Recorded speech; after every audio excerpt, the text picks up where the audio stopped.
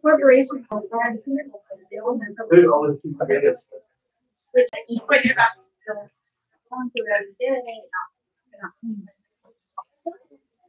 So let's.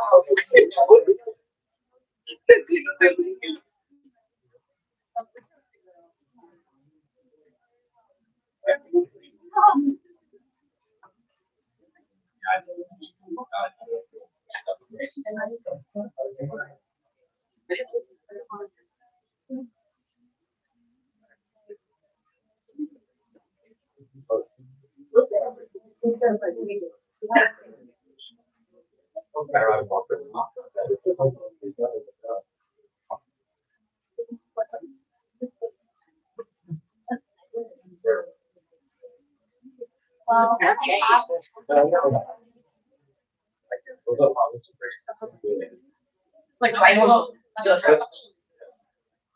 Perfect. Thank you.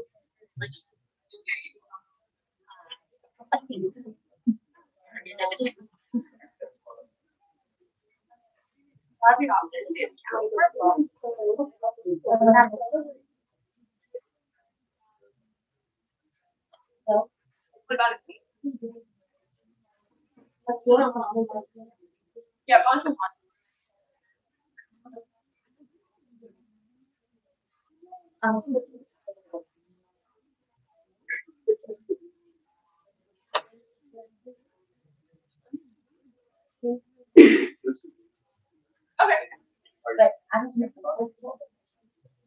okay.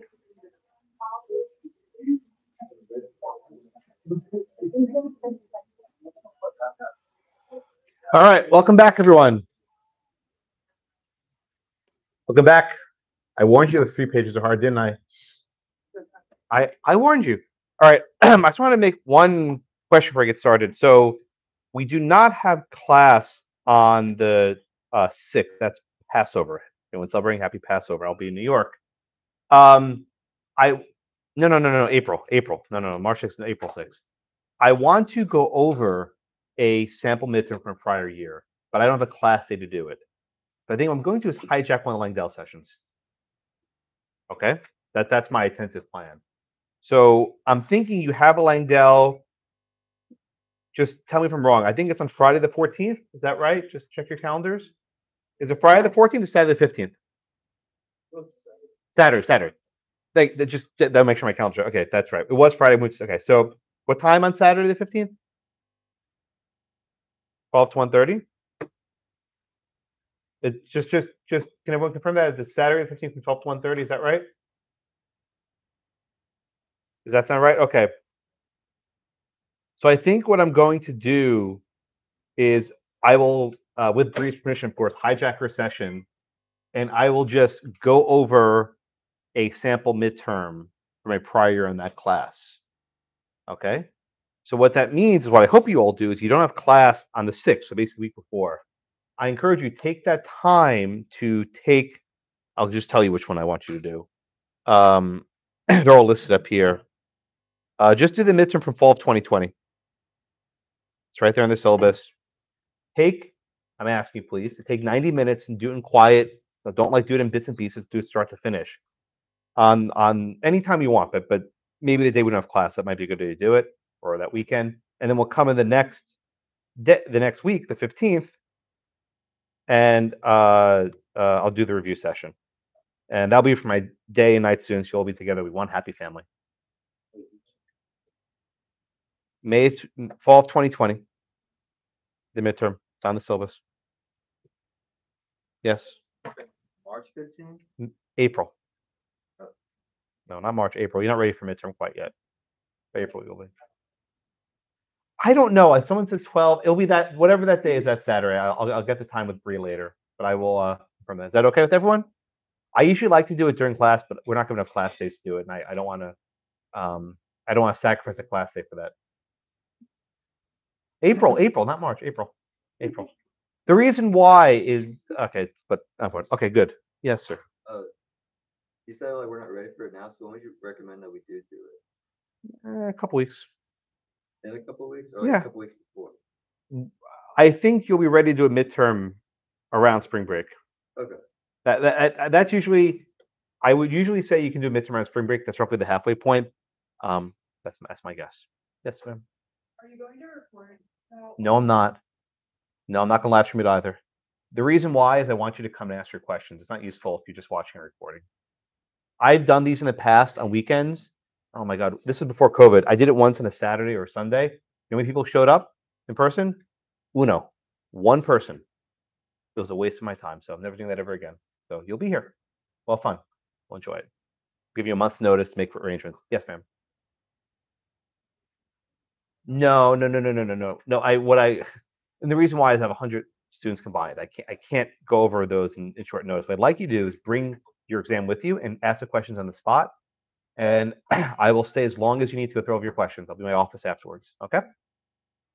Yeah, I've done that before also, and it becomes overwhelming because I'll be honest, I used to grade the midterms during spring break before I had children.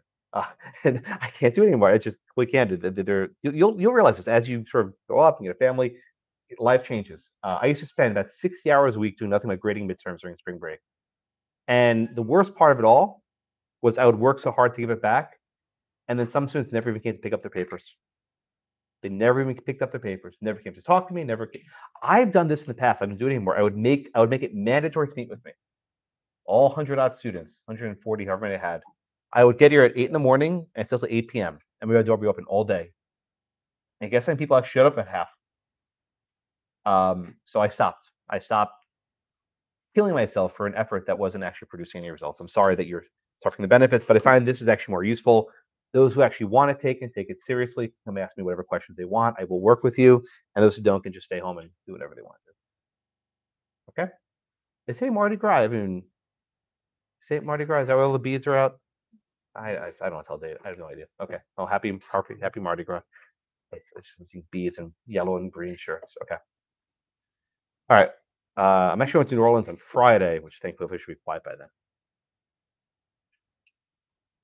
Okay. Questions? All right. So again, today's class is not going to be a walk in the park. If today's class ends up not making sense to you, please rewatch this video once or twice. If you don't get today's class well, the next 2 weeks are going to be miserable for you because it gets worse. It sort of builds one on top of it. It's not like a one-off topic, it builds. All right, so let me just start off by asking some questions to review from our prior class. And again, the first 4 questions are just review, so it shouldn't be, I hope not, shouldn't be too much difficulty. All right, so question number 1, please. At common law, an easement in gross was assignable, true or false? And who is next up on my lineup? Someone has to be next. No one? No one remember. Oh, who are you pointing? Ben, are you next?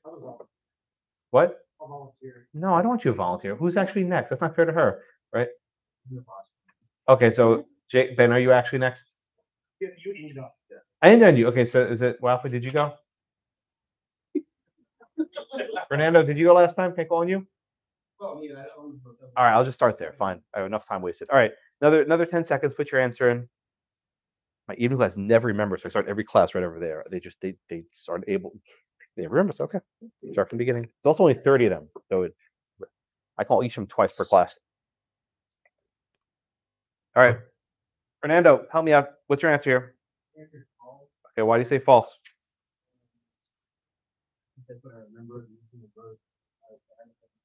What's the only way that an easement gross can move from one person to another, Fernando? You can't assign it. What's the only way you could actually move?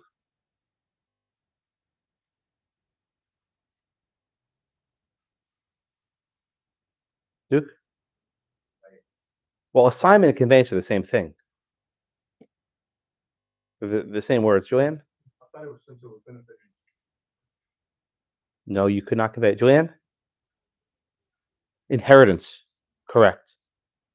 So a common law, this is false, so about 60% of you got this one right. At common law, an easement in gross cannot be conveyed, cannot be assigned, cannot be sold. I don't care what word you want to use. No inter vivos transfers. But you could inherit it. So imagine, your father had a easement gross and you're his heir. You inherit the easement gross. Okay, now if you read the book chapter, it's a little bit squishy on this point, right? Some courts said you could assign it. Some courts said you couldn't assign it. I'm just going to make it simple and say common law, they were not assignable, right? I don't need you to do like a 500-year case survey of all the different cases, but this is good enough for our purposes. Okay?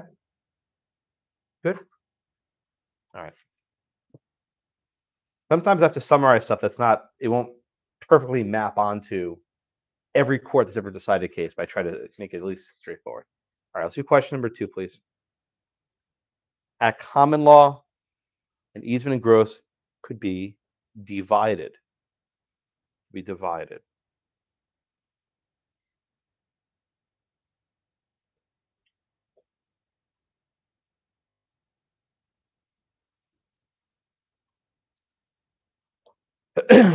be I'll come back to Duke.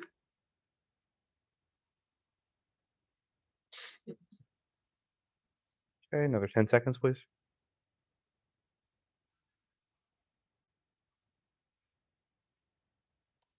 All right, Duke, what is your answer, sir? False, Why do you say false? because my understanding is to be, I guess, both people. Yeah, both got to agree to the owner of the dominant state. What's that rule called? There's a rule we mentioned last week. What's that called? Shh. He didn't hear. I heard. The one. Yeah. Connor, what's the one stock rule? Since you're on point today. When both parties who own the easement agree to transfer or must. Correct. I think Duke and Connor were saying the same thing. Right. So this is from the Pocono case, the Lutheran Conference case. At common law, there was a rule called the one stock rule. The one stock rule, which meant an easement in gross that was acquired jointly could only be divided or severed jointly, right? One party couldn't alienate or convey its interest unilaterally. If they both agreed, they could divide it.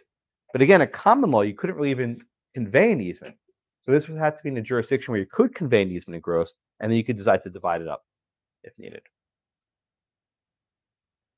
All right. Good. Yes, Ivan. Prepared to argue number 2.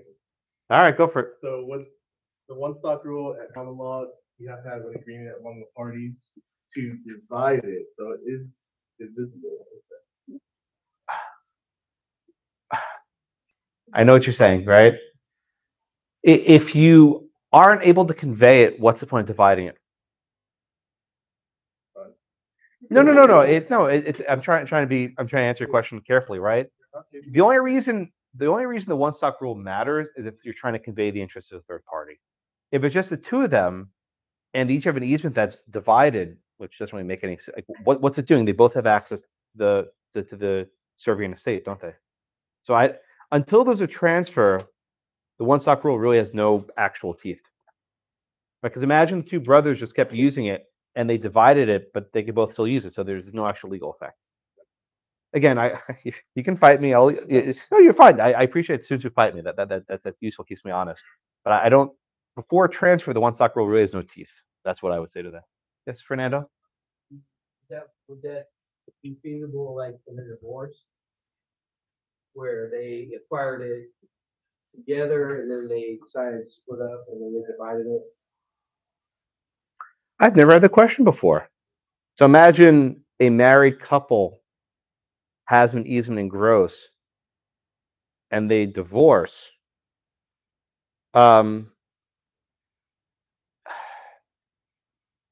I have no idea how the one stock rule would apply to a divorce. I have no idea. My tentative 5-second answer is even if there's a divorce, they would still both be able to use the Servian property, the Servian estate.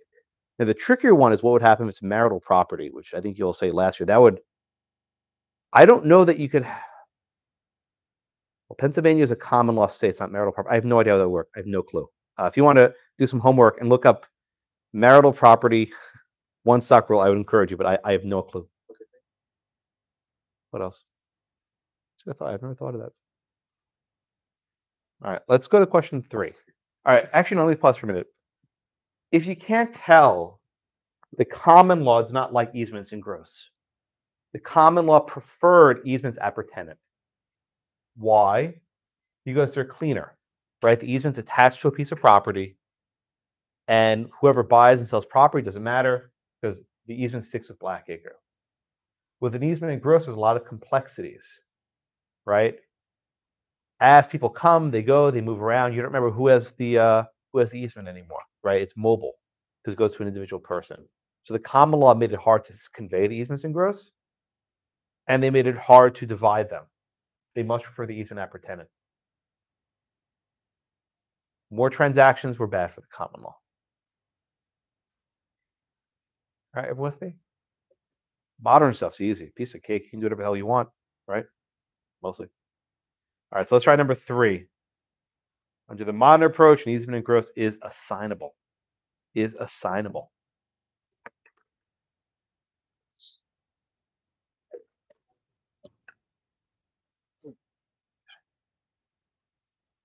Before Johnny in a few moments. Oh, now there's a pig in addition to a panda? Yeah, just a little zoo over here. I don't get it. I don't. Someone definitely puts like care into this though, because it always comes back whenever it's a race, but someone really matters to someone. So I guess it's important. All right, Johnny, what's the answer number 3, please? True. Okay, why do you say true? Yeah. Common law, you can do whatever you want. And that's why I rarely ask about that. I'm sorry, modern law, you can do whatever you want, which is why I rarely ask about it. The rules are so flexible. The modern courts have said, why are we restricting these interests? If they want to be conveyed, let's convey them. And I'll skip the question 4. Can you divide an easement and gross into the modern approach? Yes, you can. That's true. Question 4 is true. Right? Keep these rules sort of straight though for your notes for common law though.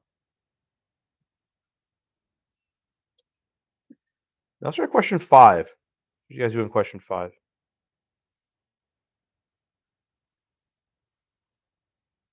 Okay.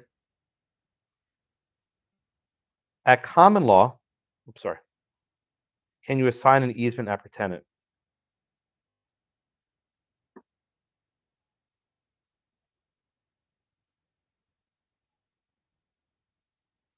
This is question number 5.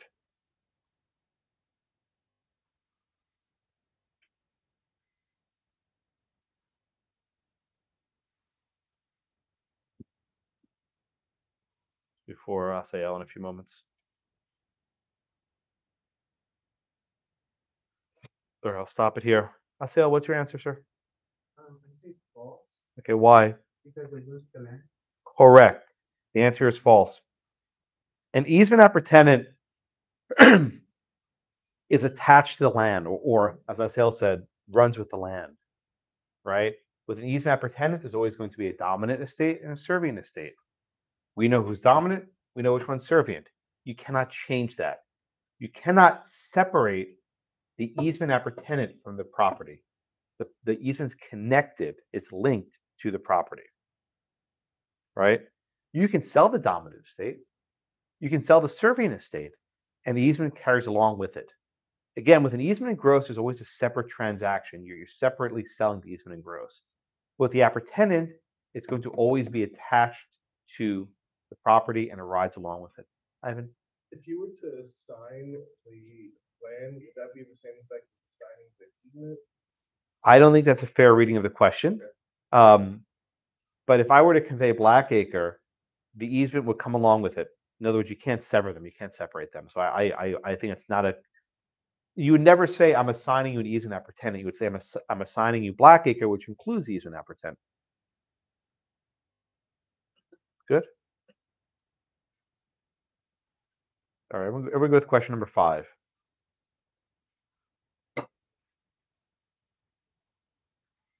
Okay. Let's try question 6.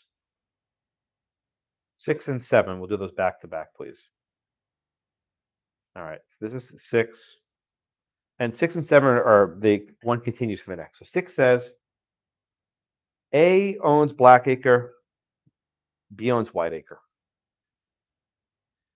B sells A an easement that allows A to cross Whiteacre. At common law, A and B are in privity of contract. True or false?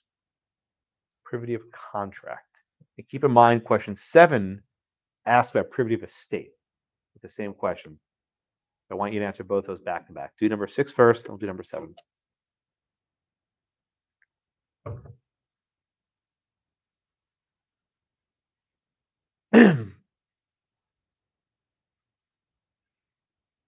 For Alex and I think Sinclair on deck.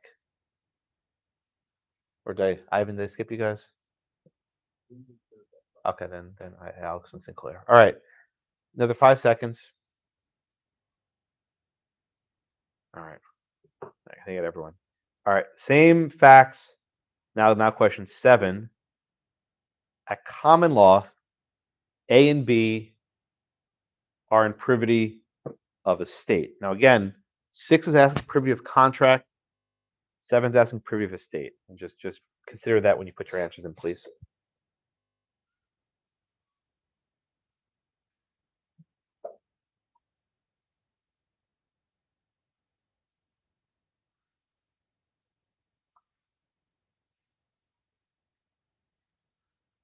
All right, another 10 seconds. I'll stop it.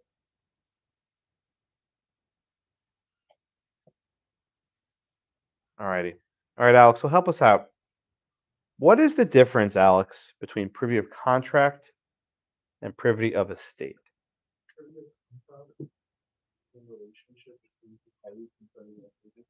Okay. Relationship between two parties concerning an interest in a piece of land. Oh, that's very good. That's very good, actually. I think that's actually very close. Sinclair, let me ask you this question. So question 6. Is this a valid transaction? B sells A an easement that allows A to cross Whiteacre? You say it's valid. Why? Because he is in charge of like his own land, so he can sell that easement to A. But didn't we say that in order to create an easement, there has to be the sale of a property? Right? You couldn't just sell someone an easement and just make it like that. You know, didn't we say that? Remember the Church of Christ case, scientist? Lenore, do you remember? That's a parking lot case. Yes, good. By the way, I don't mean to depart. I'll come back to you in a second. You need to know the case's facts called for the exam, right? The reason why is I give you a fact pattern, and you instantly recognize, okay, he's giving me facts. Which case is similar to the facts he's giving me? And then you have to figure out which case I'm talking about. And you have to discuss cases. Okay, this case is similar to the Church of Christ case. It's different, so on. So if the facts of the case we studied 2 weeks ago aren't clicking, that's what you need to think about deeply for the midterm for sure, and also for the final. So Minor, yeah, that was the parking lot case. So Minor, can we just create an easement just by selling it from one to the other? Can you do that? You can't, right? What we said in that case was that the creation of an easement requires conveying property. That is, a person owns Blackacre and Whiteacre. They convey Blackacre, but they reserve an easement for themselves. But Anna, let me ask you a question. Can 2 neighbors just make an agreement to allow one to cross over to Blackacre? Just an agreement? Can they do that? What might you call that? It might not be an easement. What might it be called? A what? No. Let's just say it's oral. What would you call that? What's the word for that? We have a word for it in this class. What do we call that? You learned it last semester also probably. We let someone into your property temporarily. What's that thing called? Don't say it. Don't say it. Let her get it. When we discuss easements, there was another thing.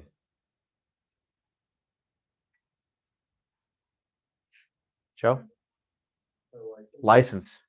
There it is, right, Anna? License. Right. So the recall, here is our topic on licenses. Right. A license be oral, it can be written. So look, A and B can make a contract, can't they? To allow A to cross Whitaker. Everyone agree with me right there, right? Is this a valid contract? Absolutely. It may not actually be an easement, right? We called it an easement, and that's fine. You can call it whatever the hell you want. But I think there's actually an enforceable agreement here. There's consideration, right? It's in writing probably. This can be enforced. What happens when when A sells Blackacre to C? And B moves away as well. Let's say new people come to town. Is this agreement binding on the successors? The answer is no. Again, this is just a contract. There's privity between A and B. There's a contract between A and B. It does not bind their successors. So we say that there's privity of estate here. What's lacking over here? I said it wrong, sorry. There's privity of contract here in question 6. What's lacking in question 7? Privity of estate. Right, so let's just look at our numbers, right? The answer to number 6 is that there is privity of contract. Why is it off? Did I not ask question 7? It did. Oh, the number was rough. Oh, thank you for that. I'm sorry, I messed up. Okay, so look, this is correct. Question 6, forget this. Confuse people. Question 6, the answer is true. A and B made a contract. Between A and B, that's enforceable. Whether you call an easement, you call a license, I don't really care. It's a contract. And it's a binding contract between A and B. But in property, we don't really care about A and B. We care about what happens in the future. What happens if A moves away and then B moves away and the successors come along? Can this easement or can this contract be enforced? The answer is no. Why? There's no privity of estate. In order for there to be privity of estate, you need to create the easement properly, right? For there to be privity of estate, you need to create the easement properly. And how do you create an easement properly? I'm sorry? Well, sure it does. Statute of frauds, but more importantly, the easement must be created as part of the sale of the property, right? A owns Blackacre and Whiteacre. A sells Blackacre, reserving an easement for himself or someone else, right? The only way to create an easement as properly, a proper easement, is as part of the sale of property. That's how you get privity of estate.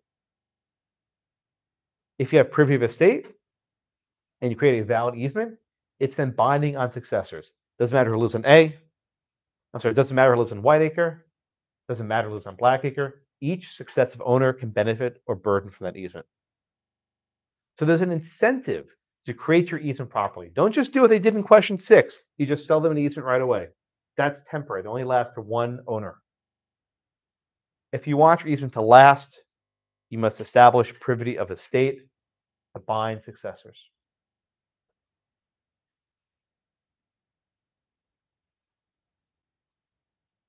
Everyone get that? So 6 is true, 7 is false. I just want to see the results. I didn't want to confuse people before. But most of you got this one right. Les got this one right, but it's still a majority. Okay, I'm okay with that. Yes, sir, Ivan, then. So with this one, if there was privity of estate, it still wouldn't be able to transfer some successors, right? This is an easement in gross, correct?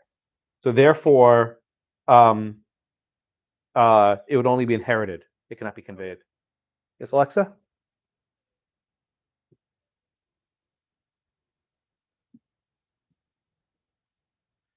In order to have with an easement, in order to have privity of estate, the easement must be created when the land is transferred, right? The easement must be created when the land is transferred. Go back and reread the Church of Christ case with the parking lot case that Menor mentioned a few moments ago, right? That's how you establish privity of estate.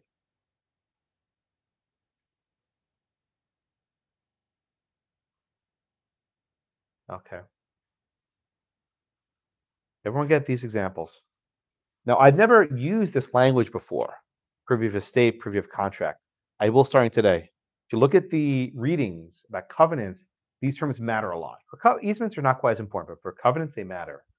Why? Easements are a lot simpler to work with. They're just less rules.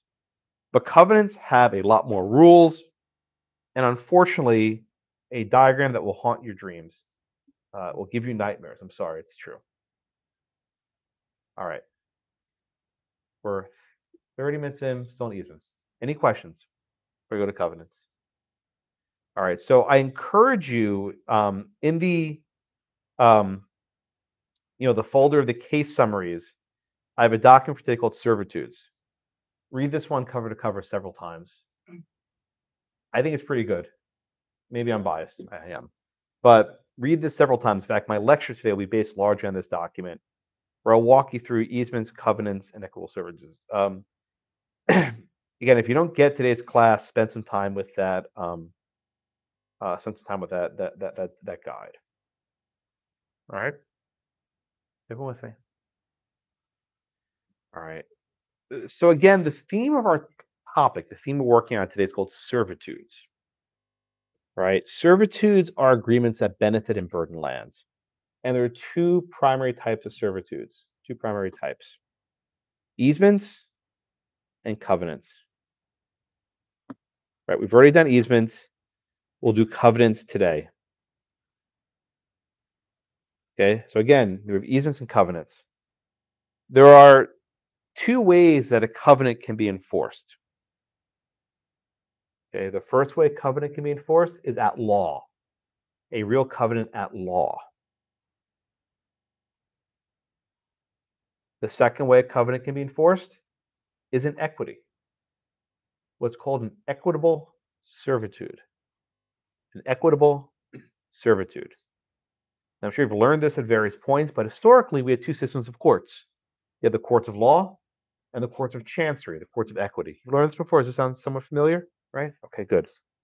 The courts of law had a very particular remedy they could issue, which was damages. The court of equity, the court of chancery, could issue a different remedy, the injunction. Today, all the courts are merged. So a single court could issue either a judgment in damages or a judgment in injunction. But back in the day, you would need to go to different courts for different remedies. Real covenants at law were enforced in the courts of law, and a violation of a real covenant resulted in an award of damages. An equitable servitude, by contrast, was enforced in the court of chancery. And for a violation of an equitable servitude, the remedy was an injunction. Again, today the courts have merged in every state, but I think Delaware, right? But you still need to know the distinctions. Everyone with me? We've discussed in the past dominant estate and servient estate, right? The dominant estate is one getting the benefit. The servient estate is the one providing the benefit. That same terminology extends to covenants.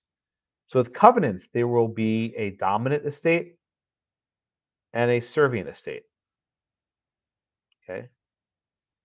Now, someone's going to ask, Josh, is there a covenant in gross? No, there's no such thing. Right? With covenants, the benefit always attaches to land. There's not going to be a covenant in gross. That's not a thing. Please don't make it up. It's not a thing. I'm telling you. There's no covenant appertenant. That's not a thing. That doesn't exist. So you have easements in gross, easements appertenant, fine. But there's no covenant in gross. There's no covenant appertenant. Please, on the exam, when I say that, my heart just breaks, right? There's no covenant in gross. Because it means a student knew their stuff and just confused at the last minute. To even know what appertenant means is impressive, but they just put it in the wrong spot. All right. All right. So again, we have two types of covenants. You have the real covenants at law or the equitable servitude. As a shorthand, I'll just say covenant. If I say covenant, I really mean a real covenant law. I'll say equitable servitude, but otherwise, I'll say covenant. So when I say covenant, just think of real covenant law, even though I don't say the full phrase. They just call them covenants. Everyone with me? Okay. All right, so how do you create a real covenant law? Okay, there are 3 requirements, which are not very helpful. I'll tell you in advance. These 3 requirements will not make any sense to you, but I'll give it to you anyway. The first one is straightforward enough. The parties must intend to bind their successors. Right? The first requirement to create a real covenant law is the parties must intend to bind their successors. What does that mean? Okay, think back to question 6 above, right? Question 6. In question 6, it's here, this was just a contract between A and B that would only last so long as A and B are around. This fact pattern doesn't suggest they want to bind their successors. If they did, they would have done something else. It would create an actual easement, right? So you must look at the facts and say, is there an intent to bind their successors, right? Are they just creating a license that's temporary between the 2 of them? Or are they trying to do something that will attach permanently to the land? This is always, is it objective, Josh? Is it subjective? Both, as is always the case. But the parties will usually say, we create this covenant for ourselves, our assigns, and forever, right? That sort of language suggests they want to bind forever. You see that sort of language for their heirs, for their assigns forever. That's a pretty good clue that this is meant to bind successors. All right. First one's actually not that hard. That's the easiest of the 3 prongs. The second one is very hard to define. I'll tell you what it is, but I can't give you the definition. That the promise between the owner of the servient estate and the owner of the dominant estate must touch and concern the land. That the promise must touch and concern the land. What on earth does that mean? Well, at common law, the phrase touch and concern means that the promise restricts how the servient estate is used. That the promise restricts how the servient estate is used. What does that mean? For example, A is allowed to cross over Blackacre. Okay, that's a restriction. Blackacre will not operate a factory, right? Blackacre will be used for residential purposes, right? Blackacre will be used for agricultural purposes. Some restriction, right? Those are the easy cases. Does this restrict how the land's used? That touches and concerns the land. More modern cases we'll study in class for Thursday are tricky. And for example, what about a requirement to pay dues to a homeowner association? Do those dues touch and concern the land? The modern courts say yes. So in common law, this phrase had some teeth that you had to restrict the land. In the modern cases, touch and concern means basically whatever you want. Anything touches and concerns the land. So you'll see this in the reading for Thursday, the Napanza case. Modern doctrine basically reads the second element out. It just is always going to apply. So the first element almost always applies in modern cases. The second element almost always applies. What about the third element? The third element goes back to our concept of privity, right? In order for a covenant at law to be created, there must be privity of estate. Privity of estate to the owner of the servient estate and the owner of the dominant estate. There must be privity of estate between the owner of the servient estate and the owner of the dominant estate. Yes. Yes. You stop midway. It's the same thing as horizontal, not vertical. Kind of. We'll get there. Don't give me horizontal, vertical yet. I'm not ready for that. But you're on the right track. All right. So again, privity of estate. The third element is that privity of estate must exist between the owner of the dominant estate and the owner of the servient estate. So going back to question number 6 and 7, there is no privity of estate here. Why? Because the easement was just sold as a one-off, right? It was not sold as part of a land transaction. Let's look at question number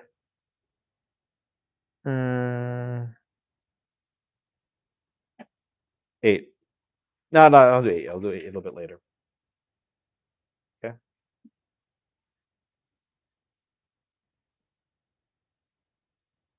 All right. So how do you get? So again, the first element is very easy to satisfy. The second element is basically doesn't even matter anymore. The third element is really where your difficulty comes in. So how do you establish privity of estate between the owner of the dominant estate and the owner of the serving estate? What you need to have is a land transaction, right? You need to have a land transaction of some sort, and the covenant must be created as part of that transaction, right? The covenant was created as part of that transaction. So, for example, A owns Whiteacre and Blackacre. A sells Blackacre to B, and in that same transaction, a promise is made. What's the promise? B promises that Blackacre will be limited to residential purposes. Again, A owns Whiteacre and Blackacre. A sells Blackacre to B. And in that same transaction, B promises that Blackacre will be limited to residential purposes. Here, there's privity of estate. Why? There's an agreement between the owner of the dominant estate, which is Whiteacre, and the owner of the serving estate, Blackacre. Okay? And the promise was made as part of a transaction. Everyone see why there's privity of estate there? There's nothing on the board here. This is with that one later. Everyone see why there's privity of estate in the example I just gave. Max? So is it fair to say like for privity, there kind of is like sub-elements where it's like writing or like statutes of frauds? Because if you have a land transaction, doesn't it have to be like on in writing? Yeah, between writing, sure. So But you could also have a writing saying, I'm conveying you a covenant just on a piece of paper, right? The statute of frauds is not enough. You need to satisfy that the promise is made as part of the land transaction. That's how you get privity of estate. Is it always required? And Is it always required? of course, yeah, covenant means promise. Think of the Ark of the Covenant, right? The word covenant means promise. You have to have some agreement to create a covenant. All right, so let's see the 3 factors, Clayton. Let me call on you, right? So the example I just gave again, A owns Whiteacre and Blackacre, right? A sells Blackacre to B, and in that same transaction, B promises Blackacre will be limited to residential purposes. Okay, so let's go through the 3 factors, right? Number 1, is there an intent to bind successors? Yeah, they're creating this for the long haul. Does this restriction touch and concern the land? Yes, it does. It restricts how Blackacre can be used. Is there privity of estate here? There is. Check off all 3 boxes. In the example I just gave you, because all 3 boxes are created, a real covenant law was established. Right? Now Blackacre is restricted. It cannot be used for industrial purposes, for example, only residential. Now, Julianne, what happens if B builds a factory? What can A do?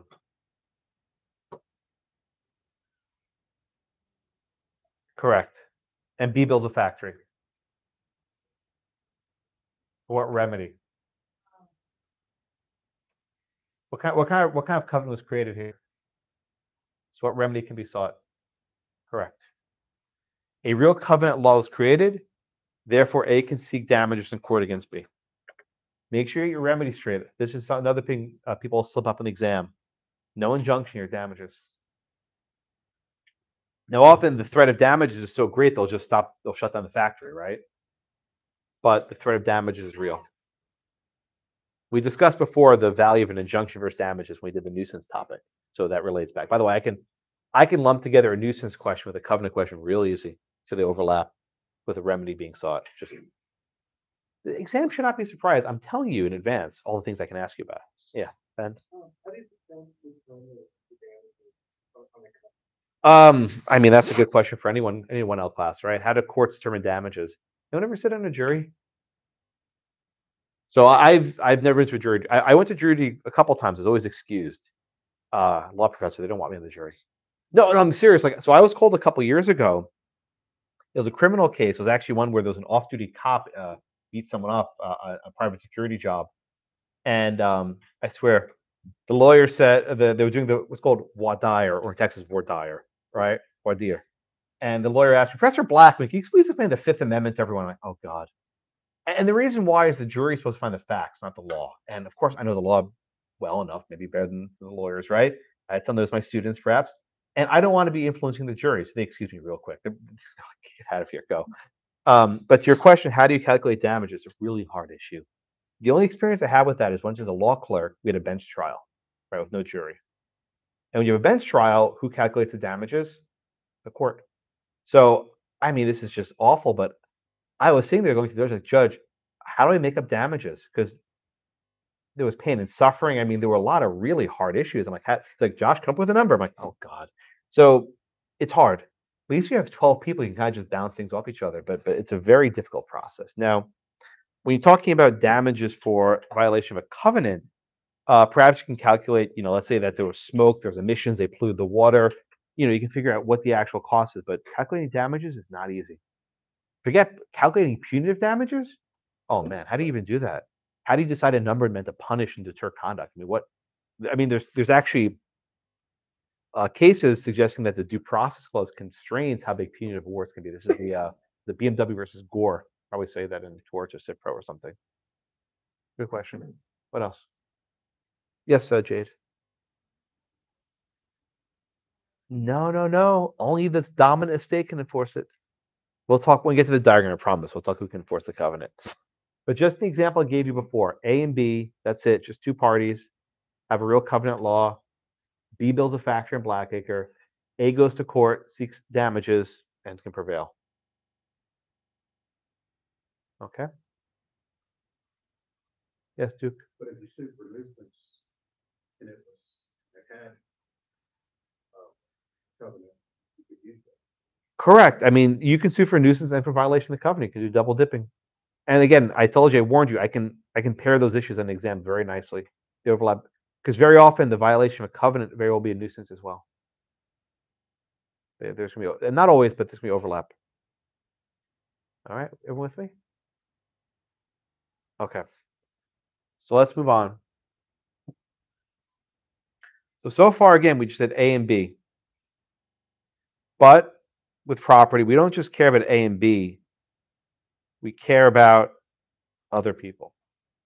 All right, so your book has this diagram on page 841. I made a variant of which I'll get to in a minute. But if you notice, I want to show you what the diagram looked like in the prior edition. That's why I jumped on Daisy's question. Because she was right, but I just want to make this point very clear. You're right, you're correct. Okay? This is what the diagram looked like in the prior edition.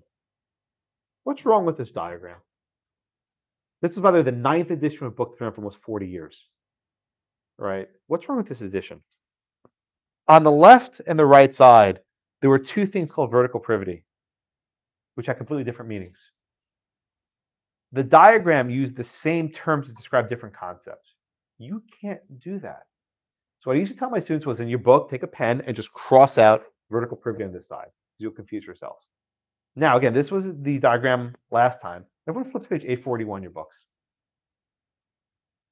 And take a look at what it looks like now. They changed it. I have no flipping it. Well, digital books, books. Whatever, fine. I knew you would have it. Fine. 841.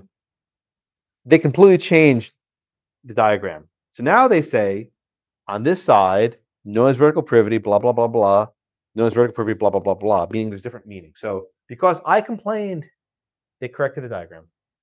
No, it's true. If you have the preface, they actually thank me. I'm in there, right?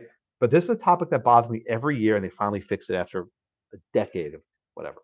Okay, good. So this diagram, yes, Maxim. Just as a general rule, so like only the dominant estate can sue for damages. I'm not there yet. We're not ready for a general rule yet. Yeah, this is going to be another 45 minutes. Okay. Let's get the clock. Yeah. We got time left. Don't worry. So again, The diagram in the book is fine. I like mine a little bit better. But you're welcome to use what's in the book. It's the same information.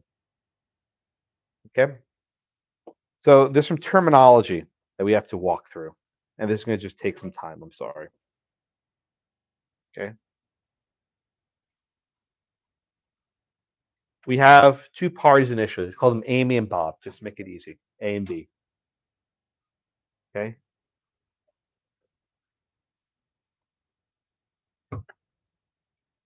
It depicts that Amy has Whiteacre and Bob has Blackacre. Okay? And between them, there's privity of estate. Now, in order for that to happen, Julianne, in order for there to be privity of estate between A and B, what had to happen beforehand? Conveyance. That's right. So the first thing I don't like about this diagram is it ignores the original transaction, right? In order for there to be horizontal privity between A and B, there must have been some prior transaction, right? Must have been some prior transaction. What was that transaction? Amy owned both Whiteacre and Blackacre. And Amy conveyed Blackacre to Bob with a condition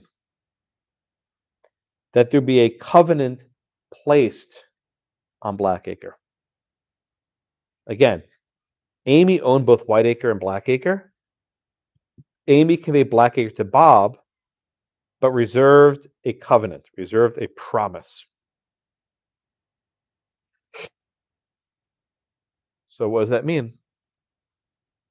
We have a promise given. Who gave the promise? Bob. He is the promisor. O-R gives. Remember that trick? O-R-E-E? And who received the promise? Amy. Amy received the promise. Bob is the promisor. Amy is the promisee. Which property is being burdened? Blackacre. Only residential purposes. Which property is being benefited? Whiteacre. Has the benefit of quiet, no industrial uses in their neighborhood. Okay? So again, Amy owned Whiteacre and Blackacre. Amy conveyed Blackacre to Bob, but in that same transaction, Bob made a promise to restrict usage to residential purposes. We say that there's privity of estate between A and B. Why? Because the promise was made as part of the land transaction. There's privity of estate. Everyone with me? So we ask, was a real covenant law created? What are our three factors? Is there an intent to bind successors? Absolutely. You don't jump through these hoops unless you do. Does this restriction touch and concern the land? Yes, it does. Only residential purposes. Is there privity of estate? Yes, there is privity of estate between A and B. Julianne?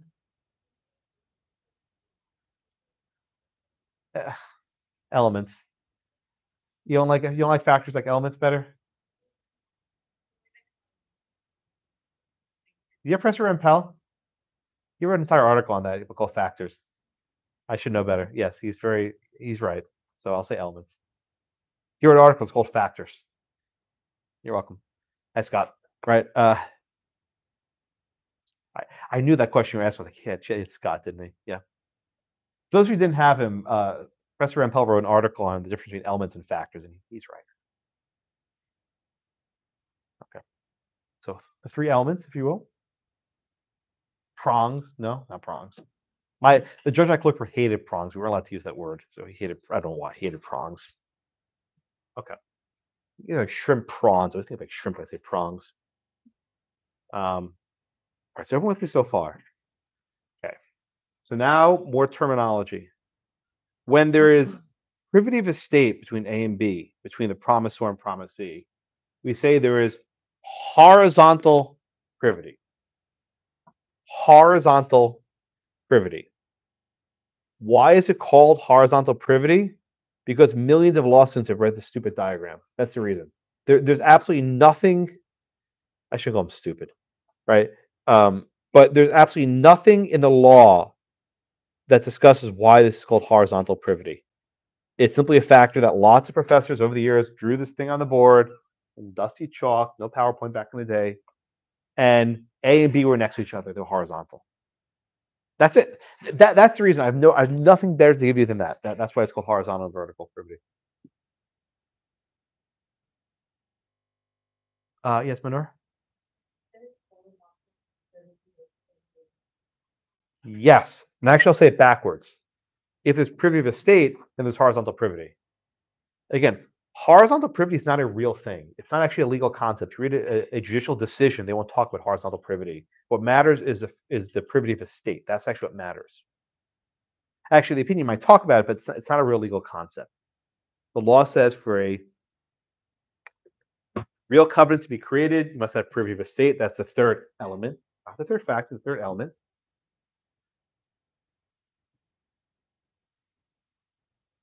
Everyone with me? Hi, Ben.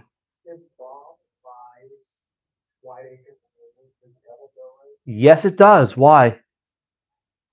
What's that doctrine called, Ben? What?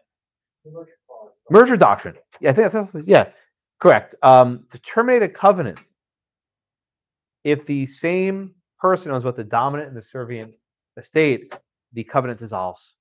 In fact, that's one of the few ways to actually terminate a covenant by merger. Because a covenant can live on for forever, hundreds of years.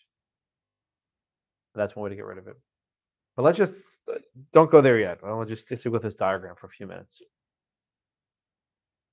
Okay, so everyone get why the covenant's created that binds black.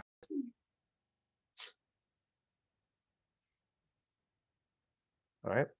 Yes, Jade.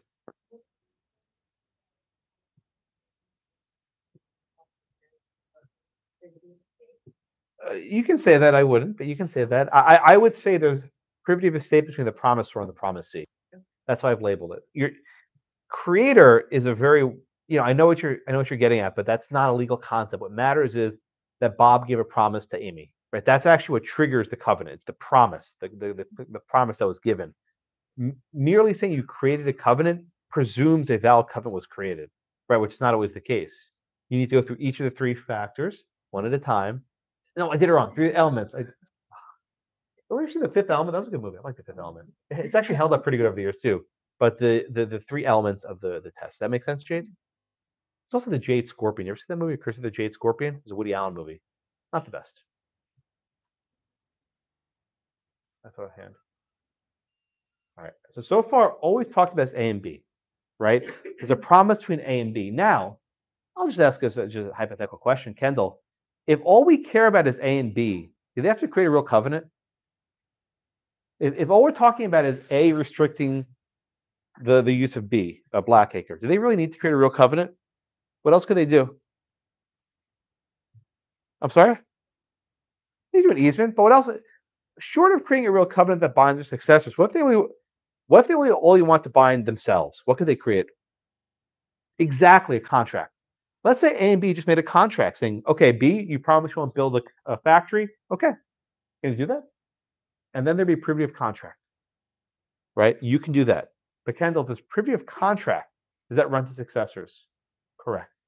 The downside of a mere contract is future tenants will not be bound by the contract. A contract only binds the people who sign it. You learn this in contracts in the first day, right? Only those who sign a contract are bound by it. But a covenant is a special type of agreement in that it binds successors. So I want to talk about two different concepts. And we have two different sides of the diagram.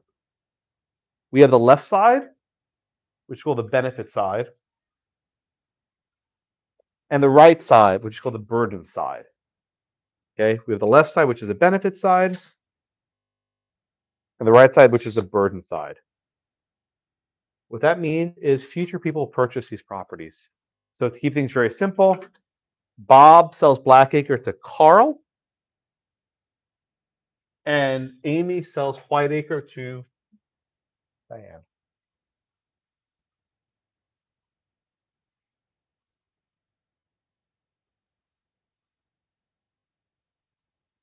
All right. So let's do the burden side first. The reason why we focus so much effort here is we want the burden to run. That is, Bob is burdened, and we want Carl to be burdened. That is, whoever owns Blackacre, we want to be burdened. How do we burden Blackacre? That's alliteration. How do we burden Blackacre? Okay, we need to have a few things. Okay. So first off, you must create a real covenant law. How do you create a real covenant law? 3 elements: intent, bind, touch and concern, and horizontal privity. That's privity of estate. A second look. After you've created the real covenant law, you want the burden to run down between Bob and Carl. The burden to run down between Bob and Carl. In order for the burden to run between the promisor and the assignee, right? Bob is the promisor, Carl's the assignee. You must have privity. You must have privity. Specifically, you must have what's called vertical privity. What does that mean in this context? Vertical privity means that whatever estate Bob has, Carl must acquire the entire estate. Again, whatever estate Carl has, whatever estate Bob has, Carl must acquire the entire estate. Bob must convey his entire estate to Carl. If Bob owns Blackacre in fee simple, Carl will only be burdened if Carl acquires Blackacre in fee simple. If Bob owns Blackacre in life estate, Carl will only be burdened if Carl acquires Blackacre in life estate. You need to have the entire estate transferred. That's what creates vertical privity. Okay? So let me summarize this. In order for the burden to run, you need to have both horizontal privity and vertical privity. Again, in order for the burden of the covenant to run, you must have both horizontal privity and vertical privity. If you only have horizontal privity and you don't have vertical privity, the burden has not run. So let's say that Bob owns in fee simple and he gives a life estate to Carl. There is no vertical privity. Therefore, the burden does not run to Carl. The burden remains with Bob. Right? Bob needs to convey his entire estate to Carl. Let's say that the initial transaction, there's no horizontal privity at all. There's no privity of estate. There's just a contract. The burden does not run. So again, to summarize, the burden to run, you need to have both horizontal privity between Bob and Amy and vertical privity between Bob and Carl. Both of those must be satisfied. Be very careful. The phrase privity means different things in different contexts. We have privity of contract. We have privity of estate. And then we have vertical privity, right? These phrases have different meanings in different contexts, and it's very easy to confuse them. Each privity question involves multiple steps. Horizontal privity has 3 elements, right? Intent to bind, touch and concern, right? You need to have all the elements factored in. I just made Scott roll over. All the elements factored in? No? Liv, you were waiting. I'm sorry to put you on hold, but I had to run through that.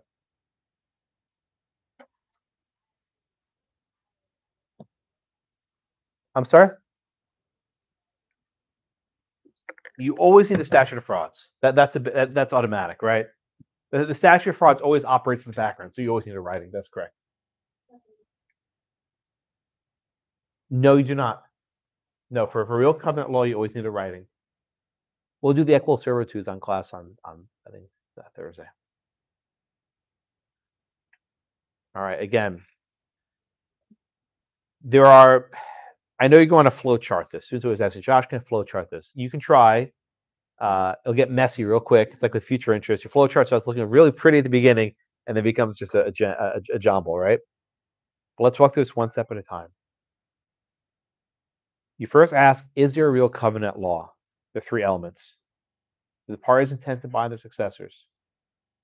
Does the promise touch and concern the land? And is there privity of estate? That is, was the promise made as part of a land transaction? If the answer to those three questions is yes, yes, yes, you've got a real covenant law. Okay, good. That's good enough to bind A and B. What happens if you want to send the burden down the line to a successive buyer from B to C? In order to bind the successors, you need to also have vertical privity. Vertical privity means that whatever estate the promisor has, the assignee has. By the way, Jay, this is why I don't want you saying creator. I want you to say promisor and assignee. Each of these people have a name, right? Bob is both the promisor and the assignor. He's both. Bob is the assignor, Carl's the assignee. There must be privity of estate, vertical privity between the promisor and the assignee. They must accede, they must move into the entire estate. You know, if there's a fee simple and only a term of years is given, that's not enough to transfer the burden. The burden will stay with Bob. The burden will stay with Bob. But Amy could not sue Carl. If there's no vertical privity, Amy over here cannot sue Carl. You can't do that one, right? When can Amy sue Carl? Only if there's both horizontal and vertical privity. Cool. You said that the burden stays with Bob. Does that mean if he became there was a restricting clause or something and he went back on Bob? Here's what happens. Let's say there's no vertical privity. What's Amy going to do? Sue Bob. Amy sues Bob. What does Bob do? He sues Carl. He's in privity with Carl. Right? That's how this stuff works. The reason when we ask, does the burden run, is for the diagonal, if you will. I call it diagonal. Can you go diagonal from A to C? You only go from A to C. Amy can only sue Carl if there's horizontal and vertical privity. If there's not vertical privity, Amy's got to sue someone. So Amy will sue Bob. And then Bob can in turn go after Carl for damages. In pleading, if you will, if you want to use a civil procedure term. Yes, sir. Yeah, you mentioned Cipra, sort of look like the Joinder mandate. It's in the same ballpark, right? It's actually a similar idea. I mean, the modern rules of procedure were like influenced by this sort of covenant law. That stuff came first. Yeah. Property is the old school. This is what everything began with property. How are we establishing vertical privity? I'm sorry? How are we establishing vertical privity? Horizontal has three elements, vertical. Only one. Does Carl assume all of Bob's estate?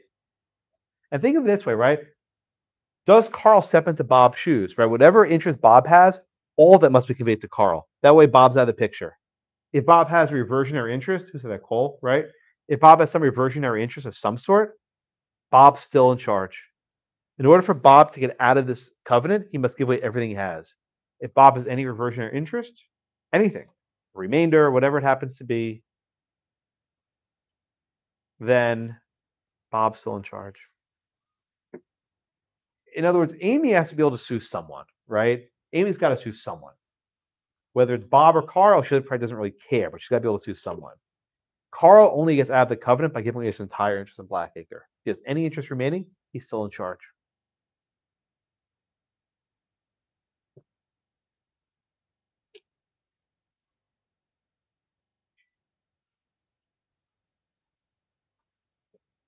I know. Your brain's hurt, right? This topic, I mean, I like teaching this topic because I think the rules are very clean, but it's a very hard topic to get. This is easier than future interest. This is actually the worst part. If you get this part, you'll be okay. If you don't get this part, you're in trouble. All right. So yes, Ivan. We covered privity of estate and contracts and leaseholds last semester. Is it kind of the same realm? Remind me what you learned. I want to make sure I'm not overlapping. Like subleasing or signing a lease, who has privy to contract, and who has privy to state with the original. Yeah, I know the case you're talking about. I think the law works a little bit different with leases, so I would not say they're the same. Just the terminology might be the same, but I think it has a slightly different meaning in leaseholds. Yeah, unfortunately, the word privity means a lot of things in this class. Also, we did privity with adverse possession, right? With tacking. Are the parties in privity? So unfortunately, you have a lot of phrases that mean different things in different contexts, right? So you have to keep your terminology straight. So let me just go back over this one more time. In order for the burden to run, you must show two things: that there's horizontal privity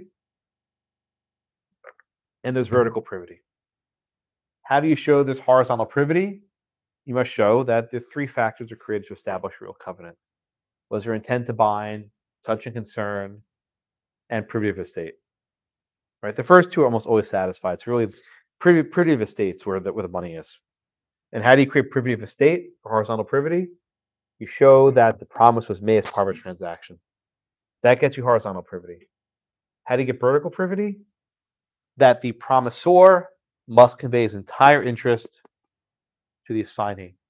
If that happens, there is privity of estate, horizontal, and there's also privity, vertical. It's Lexa.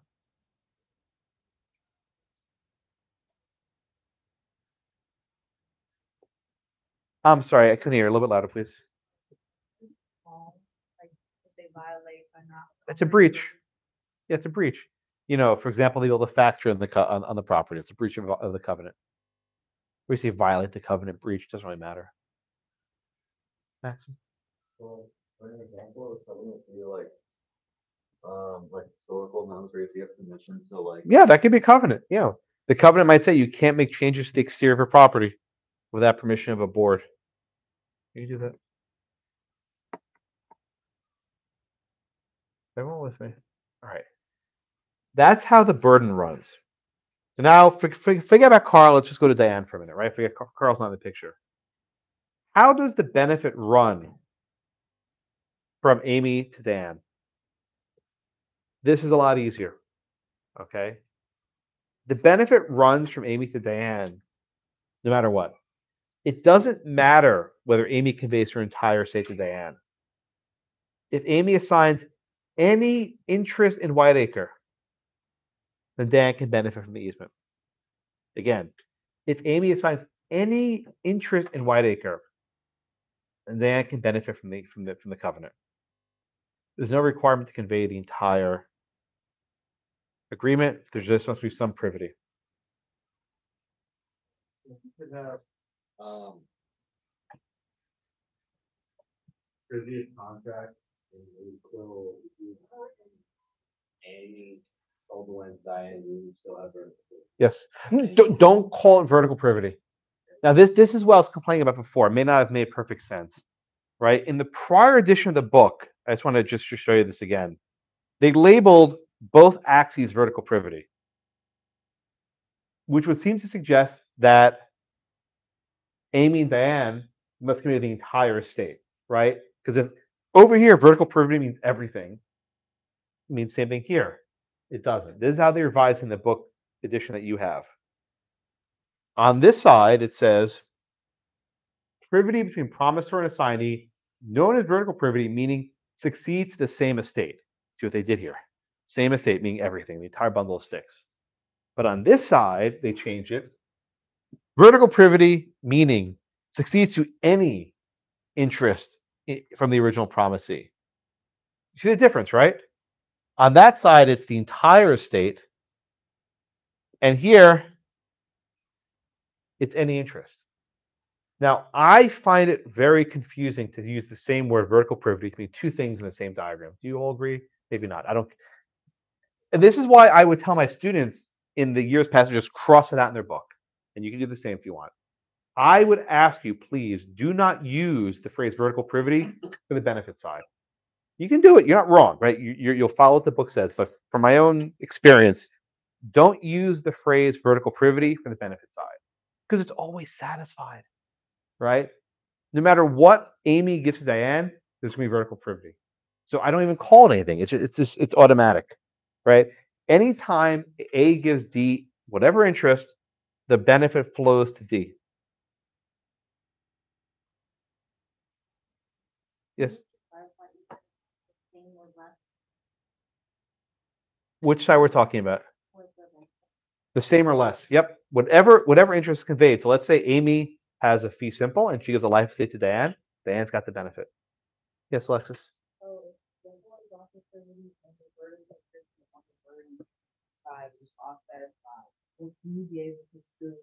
I'm gonna get there in a few minutes. About D suing C, I'll get there in a few minutes. I promise. I'm not there yet. That's my last. That's like my crescendo of the class. That's like building up to that. Alexa. Same interest can be interchangeable.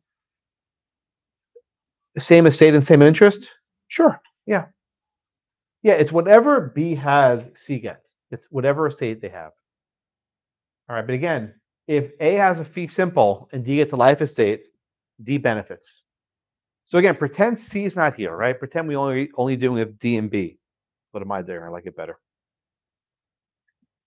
If there's horizontal privity and D purchases, let's say, a life estate onto Whiteacre, can D diagonal sue Bob? Yes.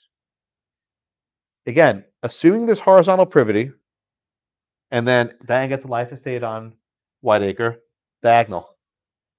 D can sue Bob. Okay. But let's say that there's no horizontal privity. Let's say there's only privity of contract between A and B. It's only privity of contract here. Can D go after B? No. The only way that D can go after B is if there's horizontal privity and some interest is conveyed to Diane. Right? This is why it gets very complex. You must assess, is there horizontal privity or not? If there's only privity of contract between A and B, that is, they have a contract, they don't satisfy the elements, the benefit, let's start it again. If there's only privity of contract between these parties, Diane cannot sue Bob. You don't get the diagonal.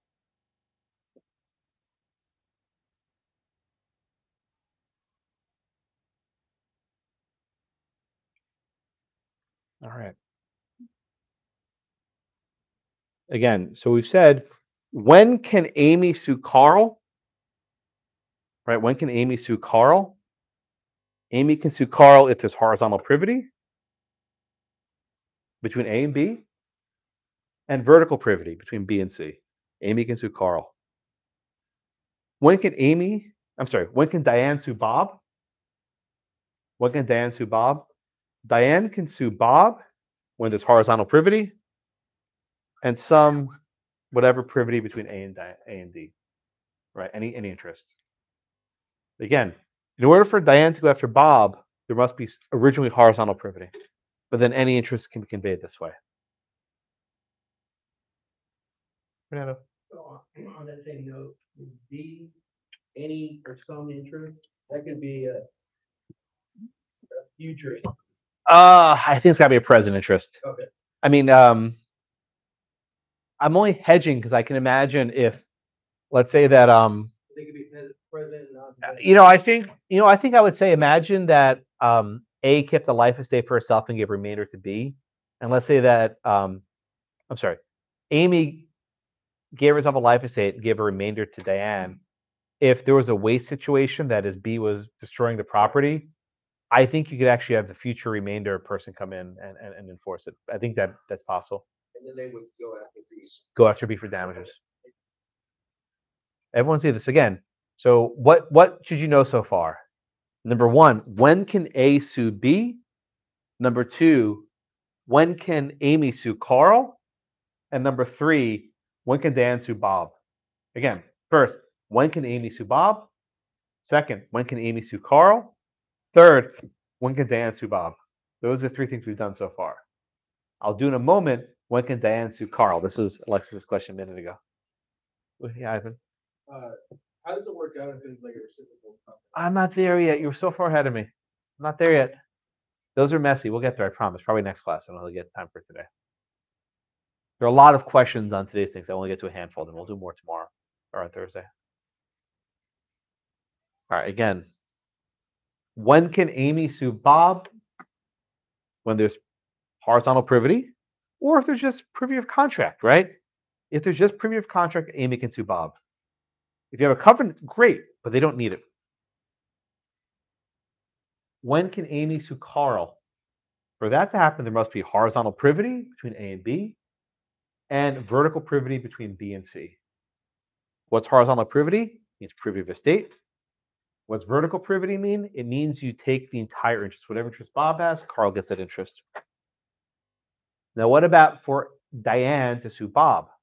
For Diane to sue Bob, you need horizontal privity between A and B, and Diane must obtain some interest in Whiteacre. That's it. Much easier. It's much easier for the benefit to run than for the burden to run. Makes sense, the law. We want benefits to run easier than burdens. Now, the hardest one, this is what Alexis asked me about a few moments ago. When can Diane sue Carl? This is like the sort of build up, right? In other words, when will both the benefit run and the burden run? When will both the benefit run and the burden run? So again, Amy assigned Whiteacre to D. Bob assigned Blackacre to Carl. Now let's say Carl builds a factory. Or Carl, right? Carl builds a factory, and Dan's like, wait a minute, you're breaking the covenant. What am I going to do about it? So Diane sues Carl for violating the covenant. Can she do this? Okay. So you need a couple things. First, Amy and Bob must have been in horizontal privity. Right? First, you need horizontal privity between A and B. Second, B and C must be in vertical privity. If there's horizontal privity between A and B and vertical privity between B and C, then the burden runs from Bob to Carl. Okay? But we're not done yet. That's only half the equation. We need to ask, does the benefit run from Amy to Diane? Yes. If there's any benefit, any interest conveyed, the benefit runs from Amy to Diane. If both the burden run and the benefit run, then Diane can sue Carl. That's what we're trying to get to, right? There are a lot of steps in that analysis. Is there horizontal privity between A and B? Is there vertical privity between B and C? Is there privity between A and D? All those steps must be satisfied. If all the things are true, then Diane can sue Carl for violating the covenant. She can seek damages.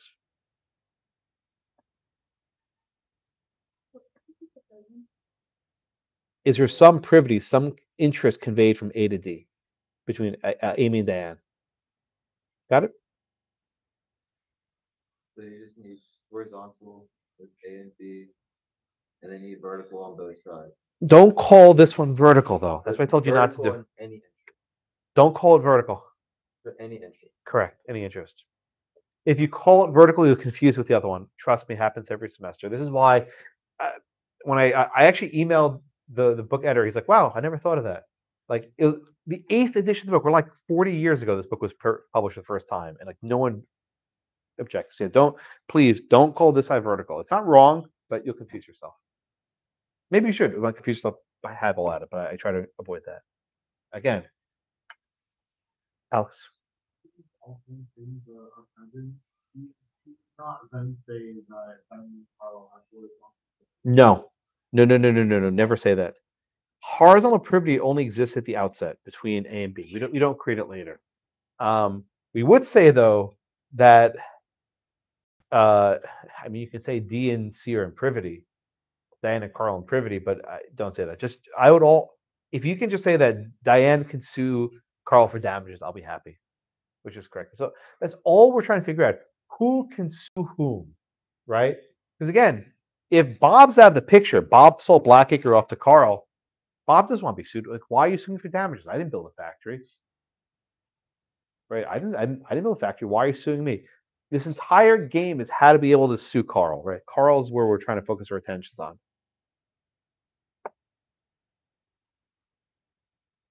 Lloyd? We're not using it now.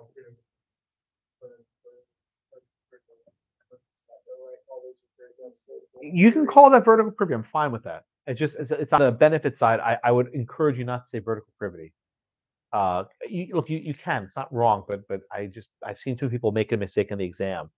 Well, they well the burden doesn't run because Diane only no the benefit doesn't run because Diane only had life estate. Right? It's so easy to do that. I'm sorry.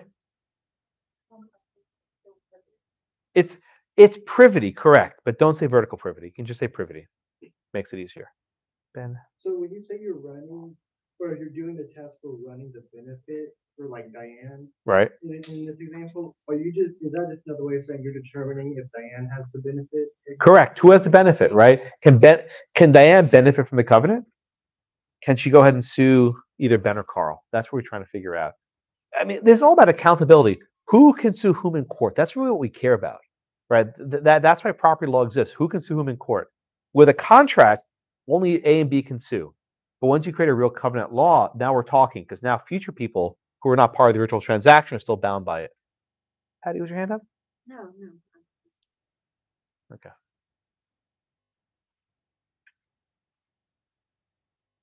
Yes, Alexis. So I understand when you end what you want for their but you have to see. No, good question. So your question is, could D sue, let's say Diane, can Diane sue Carl and Bob? If Bob gave his entire estate to Carl, Bob's out of the picture. So Bob's got nothing left, right? If Bob did not give his entire estate to Carl, no. Let's say that Bob only gave a life estate to Carl, right? Who does Diane sue? And then Bob sues. No, not Amy. Oh, Carl, yes. Let's say it again, right? Let's say that, I'll go over here so we can see it. Bob only gave a life estate to Carl. Diane cannot sue Carl. Right? Diane can go diagonal. Diane sues Bob. Bob impledes Carl. So Carl's going to be involved one way or the other, right? But who sues whom? Because let's just say, imagine a situation where Bob is, MIA and just enters default judgment. Then the factory continues, right? The reason why Bob's in the picture is he can go after the people he gave an interest to. In other words, if you have a covenant in your property and you convey something less than a fee simple or something less than your full interest, you should know you still be held to court. Think about it as like a sublease, right? If you give your friend a sublease, right, and he doesn't pay the rent, guess who's going to be called after for the rent? If you assign it, right? If you assign your entire interest in the lease, you're clean. You're out of the picture. In fact, it's sort of similar to an assignment for sublease. Never thought of it, right? Vertical privy is like an assignment, a complete assignment of your interest. Versus if something less than that, it's only a sublease. It's actually a decent analogy. I'll use that next class. Yeah, Clayton. Carl is trying to say ended, right? And then Frank. Oh, wait. This is easy. There are only 4 people. Wait till like 8 people on this diagram. And my friend Ivan asked about a mutual restrictive covenant where the arrows goes both ways. Where Bob restricts Amy and Amy restricts Bob. That'll be next class or the class after, right? That's what a mutual restrictive covenant is. Where there's promises going both ways. We'll get there. I promise the exam will ask that. Where the arrows go up and down, left and right. This is the easy, clean diagram, which is why I want you to get this one straight. Questions? All I want you to get, again, I told you 3 pages for 90 minutes. I was not exaggerating. That's all it took. I used to teach. My first time I taught this, I said, 3 pages. I had like 3 cases on top of this one, and I didn't get any of them, so I said never again. Yeah, first time I taught this was not pretty. Okay. Questions? All right, so let me try to summarize as best as I can. When you have a promise made between A and B, is it a real covenant law? We have 3 elements, not factors, elements. We have, did the parties intend to bind the successors? That's almost always true. Does the covenant touch and concern the land? That's almost always the true. But then the real one is there privy of estate? Is there horizontal privity? If there is, then the promise binds not only Amy and Bob, but also can bind successors. But in order for the promise to bind the successor, Bob must convey his full interest to his successor, Carl. That must be fee simple, whatever happens to be. We call that vertical privity. But on the benefit side, the benefit will run even if something short of the full estate's transferred. Any interest Amy gives Diane will let Diane go to court, and she can sue either Bob or Carl. She can sue Carl if there's vertical privity, and if there's not vertical privity, Diane can sue Bob, who then drag Carl to court. I think they got it. That's it.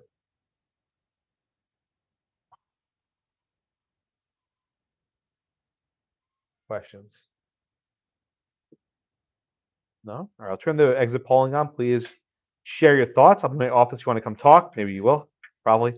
If not, I will see you all on Thursday. Thank you so much.